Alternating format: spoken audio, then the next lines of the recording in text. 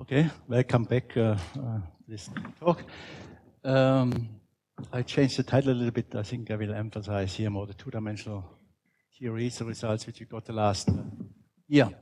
So this was a collaboration with Daniel August, who just did his PhD thesis, and Björn Wellegehausen, a senior postdoc in my group. So I will a little bit discuss for those who are not that familiar with so we have heard a lot about it, is the reduction from 4 to 2 dimensions, plus the essential steps, and emphasizing, of course, the symmetries, which are then relevant for the discussion. Then I will present the lattice formulation, which we use in our simulations, and then I will show you results about the ordered entities, and in particular of the mass spectrum of the theory. So we focus in our simulation not so much on the thermodynamic behavior, on the phases, but on the mass spectrum of the theory. And as far as I know, nobody has looked into that so far. So it may be useful later on for other people to compare with this result. So this is a 4-dimensional super Young-Mills theory. It's a continuum formulation. We have seen it, I guess, several times now. And let me stress this. Gamma matrices in 4 dimensions, since I will discuss the dimensional reductions, are denoted by capital gamma. And of course, you have here the field strengths are squared, the Young-Mills term. And then again, important is lambda is a Majorana particle to match the degrees of freedom. And both are, of course, in the same multiplet. That means both are in the joint representation. And I also, for completeness, wrote down the simple supersymmetry formation rules. Now, this theory has an axial symmetry, which I wrote here again. And this is broken in 4 dimensions. I mentioned it already by anomaly to this discrete group, and then in a second step by a condensate to Z2. So that's the situation roughly about the breaking mechanism in 4 dimensions. Now let's shortly discuss the dimensional reduction. So we, well, you don't have to, but it's convenient to use a particular representation, and the convenient one is the one given here. So I decompose the 4-dimensional gammas in this way, where the 2-dimensional gammas appear here. That's just a convenient choice where you immediately get a nice form of the 2-dimensional action. Well, you have to worry a little bit about the charge conjugation because we're talking about Majorana fermions. This representation, the 4-dimensional charge conjugation, goes essentially into 2-dimensional charge conjugation. And the gamma 5 goes almost into the gamma 5 up to this sigma 2 here. The second factor will then be the 2-dimensional theory, the acting on the Lorentz indices, and the first acting on the 2 flavor indices you get by the dimensional reduction. So now you reduce the Young-Mills term. This term everybody probably has seen many, many times. You get the Young-Mills term, you get the kinetic term for the 2 scalar fields, so that's the dimensional, the 4-dimensional gauge potential becomes the 2-dimensional gauge potential, 2 scalar fields in the joint. And then you get this unavoidable potential in theory with extended supersymmetry, with the problem of the flat directions. Of course, I will discuss the flat directions later on. The fermionic part decomposes in this way. Okay, I keep in the notation, this is still the 4-dimensional Majorana. If you want, you can further reduce it to 2-dimensional Majoranas, 2-component Majoranas, and go to the Dirac basis. And then this theory in Minkowski space has this form. So we get what we had before, the Young-Mills term, we get the Dirac term, but in addition, we get now these 2 scalar fields with this typical potential here.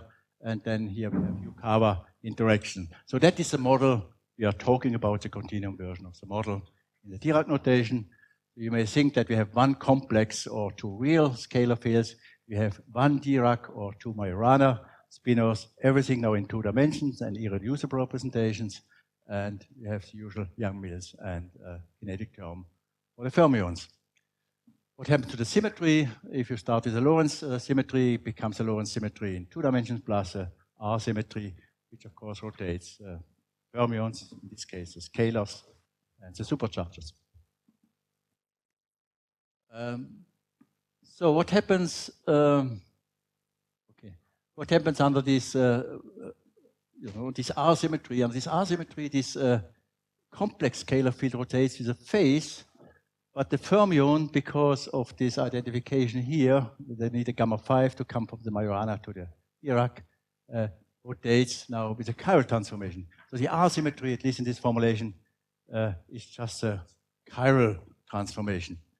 On the other hand, if you take the chiral symmetry in 4 dimensions, it becomes a phase rotation. So it's an exchange, so to say, interchange of symmetries in this reduction. So again, Lorentz symmetry becomes Lorentz symmetry plus chiral symmetry. The chiral symmetry becomes a global phase rotation in 2 dimensions. So now here I've flashed the expected spectrum of this 2-dimensional theory. So we think we know what is a spectrum in 4 dimensions, at least of the low-lying states. That is 2 multiplets, which I also mentioned in my previous talk. Both are chiral multiplets.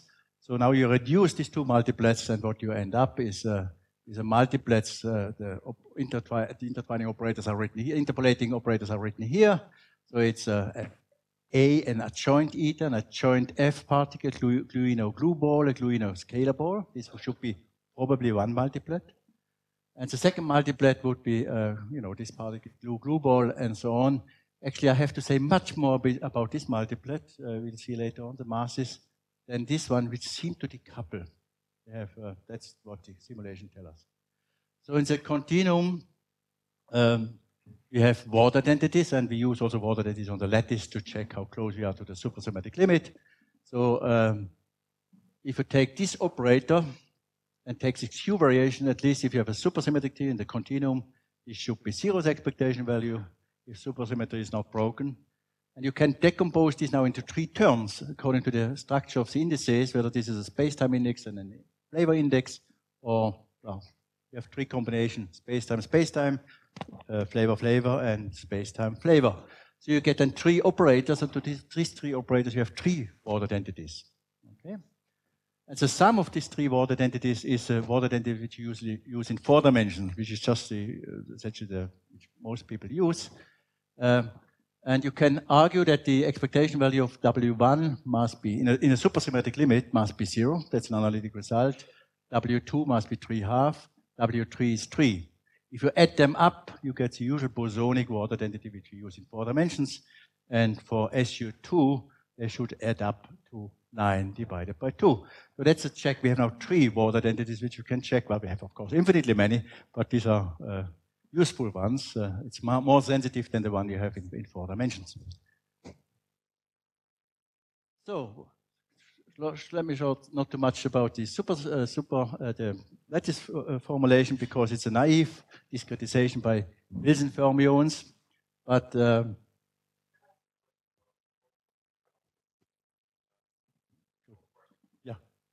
Sorry, so you have scalars, so you have classically you have flat directions. So do you have a quantum moduli space or not? Yes, but can you wait? I will, of course, tell about this important issue. Okay, so the moment you move to lattice, I have to worry if you have heard many talks about this flat direction. Okay. They are lifted or not. I come to that. Yeah. So we have a direct approach. We use Wilson fermions. So the lattice then breaks all supersymmetry. And I should also introduce that we have to introduce a counter term, because phi squared is a relevant operator, also in 2 dimensions. And this has been actually calculated by Suzuki in 1 loop order with the supersymmetric version of the model. It's the Q-exact version. And he calculated in 1 loop this term. Now, we had to redo this calculation with Wilson fermions, and it turned out there were 2 cancellations between a change of measure and the different version of the action. It exactly cancels, so we got exactly the same result also for these Wilson fermions. This is the continuum value of this counter term. And it's sufficient to take this 1 loop result because the theory is super renormalizable. Now the fermion mass enter the lattice word identity. Also, there's no fine-tuning for the fermion mass. Psi bar psi is an irrelevant operator in 2 dimensions. We still don't put it to 0, which we could do. We optimize it for on each lattice to minimize the supersymmetry breaking terms. So we introduce this additional term to speed up the convergence to the supersymmetric limit. So we use Wilson fermions, the 3-level improved Glöscher-Weiss action. And here I wrote down the fermionic operator. And the important point is, of course, this UA is in a joint representation of the gauge group, and the simulation will be for SU2. So these are rotation matrices, SO3 matrices, and FA is the matrix consisting of the structure constants of SU2, the antisymmetric epsilon. So this is the fermionic action which we will use in our simulations. Then we have the partition functions, because I should also say, in the simulation, we use the four-dimensional formulation. It's just, it's a little bit easier to program than the two-dimensional, but it's the same, of course. Just reshuffling the vectors, so to say. Okay, so that's why I wrote here the Pfaffian of this fermionic operator, charge conjugation times this operator, then the determinant, and of course, the usual exponential vector. So I took out the sign of the Pfaffian here. Now, in this theory, because it's a dimensional reduction from 4 dimensions, it has been proven, and this holds also, of course, in 2 dimensions, that the eigenvalue of this one are real, first of all, but they are double degenerate. Using continuity in the hopping parameter, you can then show that the Pfaffian is just the product of the eigenvalues, where the determinant is the eigenvalue squared, because each eigenvalue is double degenerate. So in a naive way, you can take the square root. Okay. So now we have done here okay. Let's study a little bit the sign of the Pfaffian. Yeah? So how did you do that?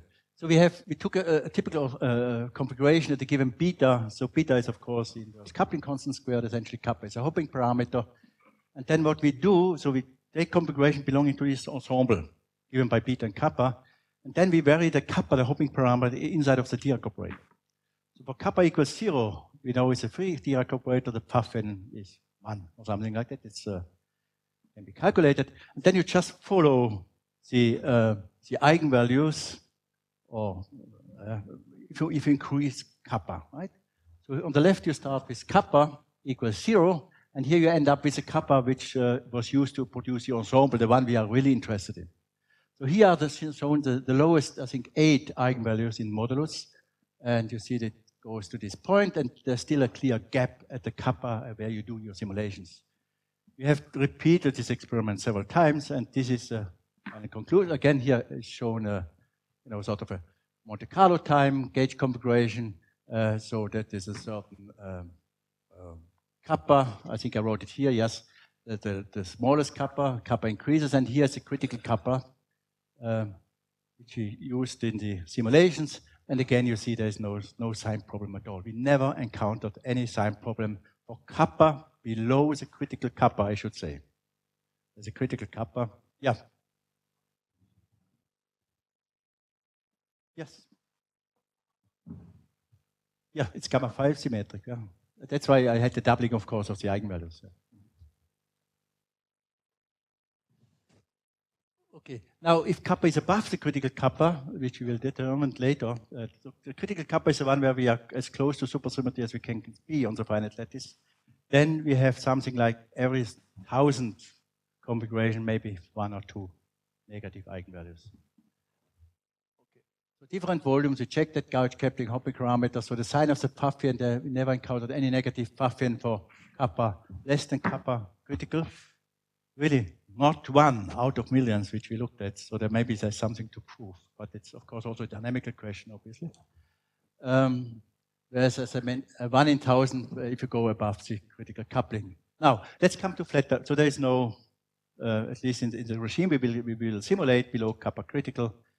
We will approach the critical kappa from below. There is no sign problem. We can do safely our simulations. Let's talk about flat directions. So as I mentioned, there's this scalar potential, which has these flat directions, of course. But remember, we have to introduce this mass term, this counter term. I mentioned it, this was been calculated in one loop to come to the supersymmetric limit. So we did it, and so you're forced to have supersymmetry to introduce this term with a given ms squared. Now what we also did, we monitored the spatial average for this value of ms squared. This is roughly the one I gave you before. We also calculate the expectation value of the spatial average of phi squared. So this is, some histogram, if you want, but more interesting is probably this one, where this is the expectation value of the spatial average of phi squared, and the relevant ms is around here, where we have to do our calculation, critical one. And even for m equals 0, I mean, this we already realized a year ago, it's sort of published, we didn't see a runaway of the phi in the flat directions. Yeah. The flat directions are stabilized in this formulation in a very nice way. I mean, we have no problem. Okay. So let's come a little bit to the fine-tuning. So I mentioned phi squared is a relevant operator, so we did some fine-tuning on this ms squared, but we know the continuum value very accurately from a one-loop calculation. But this may be not the optimal choice on a finite lattice. This is a continuum result. So we did simulations in a grid between 0.5 and 0.8, and what we found that the Ward identity, the violation of the Ward identity, is very insensitive, amazingly. I don't understand really why, to this scalar mass. Okay. So we took then this mass close to this one loop result. And again, I mean, we checked that the results do not depend sensitively on the value of this mass. So again, I mentioned already, we fine-tune MF to come close to the continuum limit. So what we did here, we find this fine-tuned critical mass on a finite lattice, on a discrete lattice, for example, by imposing that the pion mass, which should be 0 in the continuum limit, supersymmetric continuum limit, should be as small as possible. Okay, that's one way to determine the critical mass, fermion mass, or equivalent the critical hopping parameter. Another way to do it is by looking at the susceptibility of chi, high-lower parameter, and this is two values, okay? And we then checked actually further numbers, and finally we ended up that this is sort of are the better results by doing different extrapolation and looking for chi squared, for example. So in the following, we will use this criteria, minimizing the pion mass to sample to find the supersymmetric point. Yeah. This is regarding the statement that the Ward identities are insensitive to this mass. It is near this point where the continuum value of ms, yes. But if you calculate it from the continuum, what do you get? Oh, the continuum is because it's a super-universal theory. You do this one loop calculation, and then that is where the supersymmetric point is. That's known. That has been done by other people. We just repeated it for Wilson fermions, so to say. Yeah, but you can calculate the sensitivity to ms from the continuum theory. Numerically. Can't you calculate it from the continuum theory? Just from one loop. Well, we could do, but since we are a bit away from one loop, I think I didn't see the point. I mean, but yeah, but what I'm saying is that so you can ask, like from the continuum theory, do you expect it to be sensitive? We didn't do that. Yeah, that's maybe but even if you do one loop, we are not sure. Okay. Good. So we did extrapolation to the continuum of this mass of the pion, and this is what the fitting function. So what we ended up is this value for the pion mass 0.018. It should be 0, right? We used now a different because we don't have a really good idea how to interpolate this as square root of beta. Then we end up with plus 0.01. So it's certainly consistent. So we have uncertainty because how to extrapolate exactly. It's consistent that we have with restoration of supersymmetry. So now finally the scale setting, we calculated the static potential. Here I show you the result for beta equals 17. So the continuum is beta going large. And went to the critical MF, close to the supersymmetric point. And then, of course, using the usual summer scale, you can relate now you can set the scale, and so then for given beta, then and G, which you put into your simulation, what is the lattice distance. Just to give a number, we use the scale of QCD because this is a dimensional reduction of super QCD, maybe not completely crazy. Okay, so Now, I show you a little bit dependence on the fermion mass of the different quantities, but what the really upshot, so the different beta closer and closer to the continuum. What we then calculated from this simulation is the product of beta A squared. And then we got this number for different lattices, for different betas, which is completely consistent with the G, the dimension pool G is not renormalized. So this tells us that we are not too far from the continuum limit. So the numbers are really impressive, I would say. After all, it's a two-dimensional theory, we should be better than in four dimension. Okay, so well, this is technicalities. We have had to use, of course, some smearing to improve the signal to noise ratio. And so the next thing we looked is the water densities. I showed you these three water densities in the continuum. We go to the lattice. Of course, then the water densities become the Schwinger-Dyson equations because the action is not invariant anymore. Some people call it lattice water densities. So you get corrections to the water densities, and you can then look at them. How much time? I shouldn't miss them. Yeah, important part. 4 minutes. Okay. So these are the three water densities. You should look at the scale. So this is a continuum result, right? Which is known as 3, half, 0, and 3. And we are roughly, typically 1% close to the critical value because you have to tune to the critical fermionic mass. So you should read it off at this point here. That is how the water densities change. If you go away, the violation of the water densities will go from the critical, away from the critical value. Okay, so here are the water densities. Here is for the smallest, the finest lattice, you get these values, and these are the theoretical value, which we know. And you see, for example, the numbers are not too bad, and especially I didn't really draw the continuum interpolation. Everything is very fine up to W3, which seems to approach the continuum limit very slowly. We don't know why. Okay, spectrum of bound states. Well, that's a tricky issue. You have to make many limits in principle. Large lattice, tuning to the supersymmetric, well, I shouldn't say supersymmetric, but close to the supersymmetric point. And finally, making to the continuum limit. That is the order where you proceed. So the volume, so in a finite volume, the masses get finite size corrections, which have this exponential behavior, going back to Gernot Münster and Fischer, where L0 is a scale where finite size effects become important. And so if you have the lightest particle, which happens to be the eta meson, this L0 then is identified with the Compton wavelength of this particle up to a factor 2, I guess. So that is then the L0, which goes into the finest case size analysis. So then, of course, we only should consider masses which are above this, this limit given by the finite lattice size. Or in other words, we have to take so big lattices that we always were above this bound. Okay.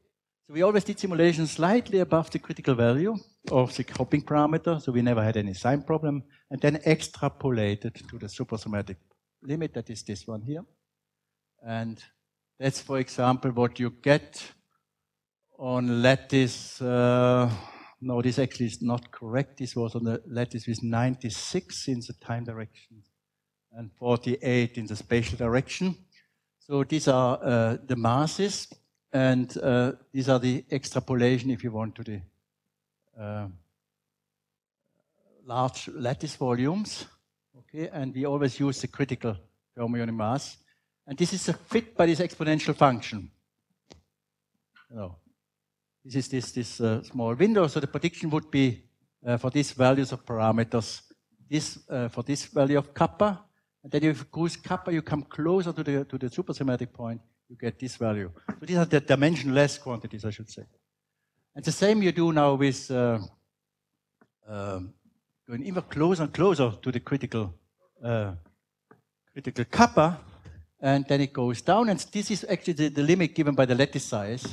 We should stay above this one, so we still would trust this value. Here we a little bit must be careful. Also, the extrapolation works very nicely, as you see.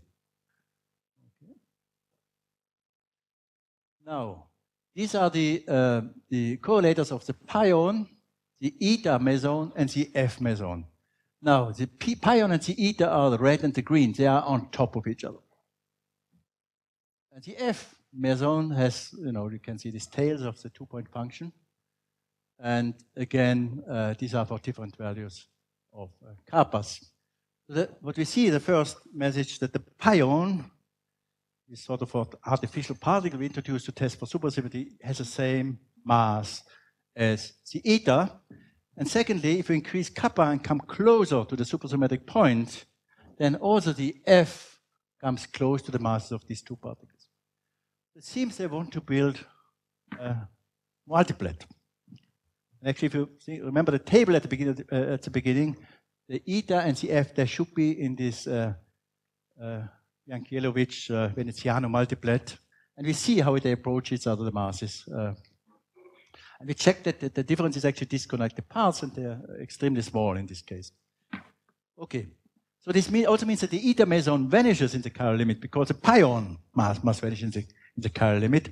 The first prediction is that we have the pion becoming massless, we have the eta becoming massless, and we have the F particle becoming massless. So now we did then, of course, a careful analysis. We also could extract the masses of the excited states in these channels. And what you see here, this is for different, let me see now, for different betas. To the left is as close to the continuum as we could come. And so from right to left, you come closer to the continuum. And going to the left, you come to the supersymmetric point, where the fermion mass is fine-tuned from below. And what you see, again, the pi and the eta sit on top of each other, always. And the F particles finally falls into the same multiplet as the eta and the pi. Okay, so that's clearly established that the F and the eta are in the same multiplet, at least concerning the mass. Now for the excited states, the error bars are a bit larger, but it also seems that the eta prime, F prime, and pi prime fall in the same multiplet. So we have seen a super multiplet, at least the mesons, and the first excited levels, and so these two are part of the super multiplet. So this looks extremely nice. But now you look for the gluino glue ball. This operator, so we did again an analysis. Now here the smearing was very important. This is a very noisy operator. So we had to study it depending on the smearing step, and unfortunately it really depends on the smearing. And you could do to make some interpolation. So I should say there are two of these particle states, different parities, and they should in principle have the same mass because parity is not broken. So what we find in the extrapolation is these two masses, so they're still off by 15%. Which in this high position calculation is not very satisfactory. I mean, we are working on the percent level. Okay, so there's an indication that these two masses, or the two parity states have the same mass, and they should be in the same multiplet as expected. But again, there's a 15% inaccuracy. Okay, and we get the infinite volume extrapolation is 0.251. Which is actually the mass of the excited mesons, very nearby. So it seems that this glue ball is a member of the multiplet of the excited mesons. So what we have not seen is a light particle with the same quantum numbers. The explanation we have at the moment that we just didn't go far enough to see the tail. Right? If you have to short distances, you cannot really disentangle the excited states from the low-lying state. I need some further analysis. It must be around, but honestly, we have seen such the excited state, which falls into the multiplet of these excited mesons. Okay, now, very shortly, glue ball and scalar balls. These are the second multiplet. So this is a typical picture of the two-point function of the, I think it was a glue scalar ball. So what happens is that they completely decorrelate. The two-point function is essentially zero everywhere, or constant, which means there's no correlation. Which means it decouples from the system. We were a bit worried about this one, but then, of course, you should remember that in pure QZD2, which is not a dynamical theory, the same happens. So we compared the two-point functions in the pure Yang-Mills theory, two-dimensional, which is non-dynamical, to this theory, and I should say the correct are the red points. The other one we get by smearing. By smearing, of course, you enlarge, so to say, the overlap between the sink and the sources, and artificially you produce the slope becomes less. Okay. We have done many analyses here. That the conclusion finally is essentially the two-point function is a constant value at 0 and 1, or n and n minus 1, and then it drops to 0. So this multiplied in 2 dimensions decouples from your system. So it's completely different to the 4-dimensional system. And there's some explanation to that. Okay, so let me come to the summary. I think I've convinced you there's no sign problem. That's similar to the Q-exact formulation. The results seem to be insensitive to the, well, they are in the simulation insensitive to the scalar mass near the value which we know from lattice perturbation theory. We have seen SUSY restoration by tuning the pion mass. It indeed goes to 0 within error bars, and we always, in each finite lattice size, we fine-tune the pion mass to get as close to the SUSY point as we can. The spectrum is related, but it's different to the 4-dimensional mother theory. There's a massless dimensionally reduced Veneziano-Yankelevich multiplet. The second multiplet decouples from the spectrum. There's one missing light Gruino glue ball. I'm sorry, I would like to show you also this state to fit nice into the massless multiplet, but so far we haven't seen it. Thank you very much.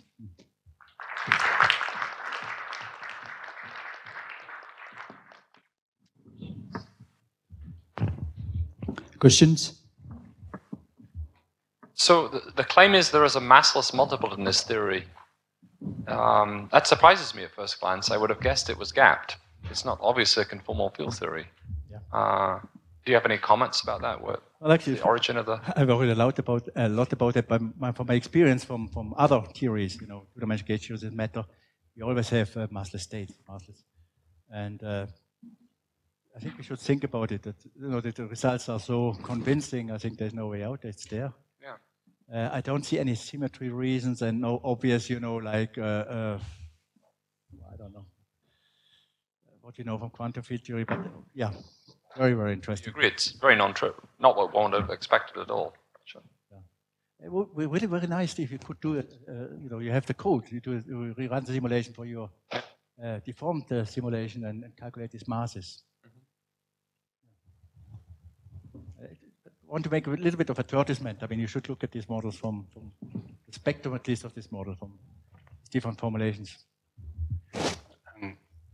Just a comment, maybe this fermionic particle that you are missing is not a glue ball.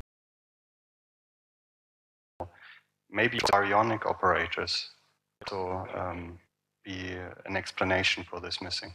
We should discuss it. I mean, we have to go to the list of all operators, interpolating operators, what do you have in mind there?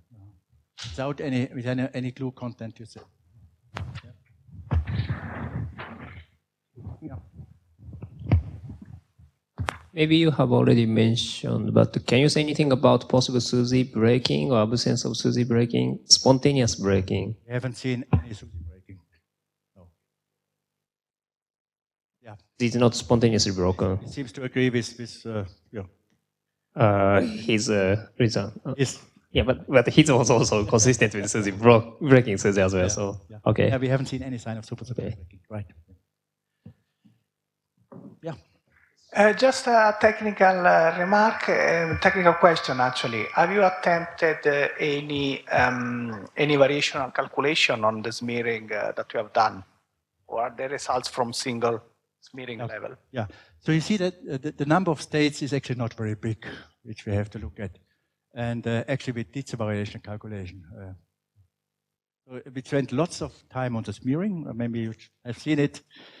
Different types of smearing for different fields because it was really noisy in the correlators.